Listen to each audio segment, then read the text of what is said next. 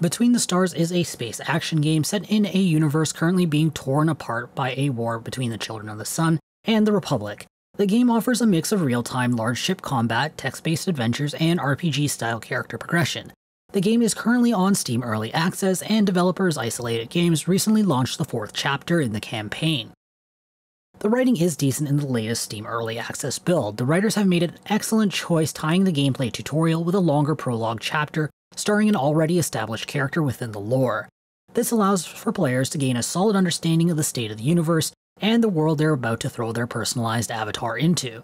The actual writing quality itself is inconsistent. The writing feels a little stiff most of the time, but quickly swings to cringe-inducing corniness or cutting wit.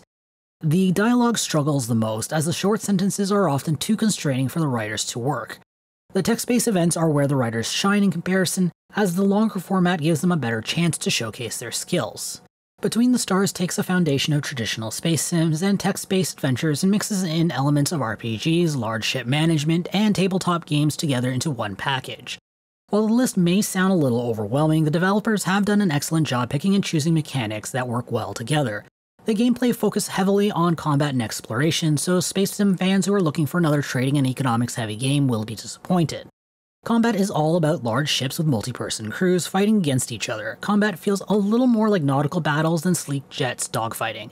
The pace of the battle is a little slower, focusing more on positioning to unleash the full barrage of weaponry on an enemy weak point than doing fast-paced dances of death with the opposition.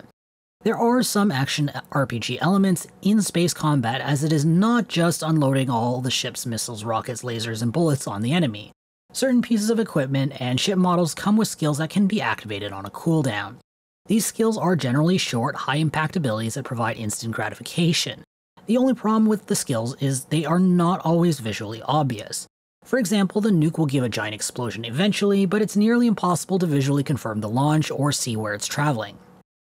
Life in Between the Stars is a lot more than just blowing up pirates and the Children of the Sun. Players will spend a lot of time exploring the universe, meeting people, discovering derelict ships, and getting into trouble when exploring on foot. All of these randomly generated events are done in text-based, choose-your-own-adventure-like presentation. Actions of lesser consequence will be automatically decided for the players, while the serious consequences will require an attribute roll using the player's stats. Foot combat is more like a board game, where players away team and the enemy will roll dice to determine how much damage they do to each other. The text-based adventuring is what makes Between the Stars special. It is what makes me feel like a captain of a major ship like on Star Trek. These adventures take me to the weird and wild. They make me consider the health and safety of my crew. Most importantly, they make me as the character change, for better or for worse. The controls are decent. It is clearly still a work in progress. There are messages in the setting that controller support is still in development. I noticed some keyboard functions could still not be rebound to keys already being taken up by unbindable functions. In practice though, the default mouse and keyboard controls are very good. The controls are a bit more like a nautical ship than an arcade flight sim. Combined with the slower pace of the game, Between the Stars controls are quite accessible to new players. Like all Steam Early Access titles, there are some quality of life changes that are still needed. One improvement the controls could use is a clearer way of showing which weapons will fire when aiming in a certain direction. Right now, players can only experiment until they memorize the arcs of fire. Ideally, some sort of subtle dot representing each weapon that can be grayed out as necessary would be a welcomed addition. Some extra tutorial details would also be nice for some of the text adventuring sections.